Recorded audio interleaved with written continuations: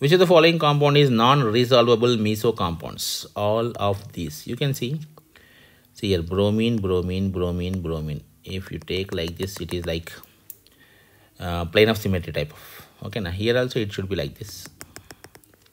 Here also it should be like this. So all these are non-resolvable meso compounds. And in ninth question, you see OH and F are there. So in this case, generally what we feel is anti form is more stable. Anti staggered form is more stable. But Gachi is more stable here.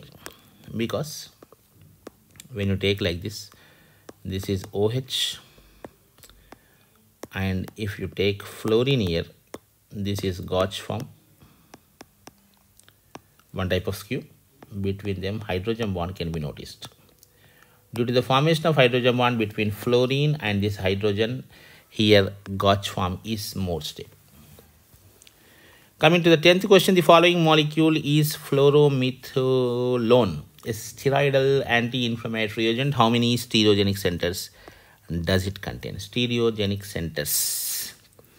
So chalo, ये होगा 1, 2, 3, 4, 5, 6, 7, 8.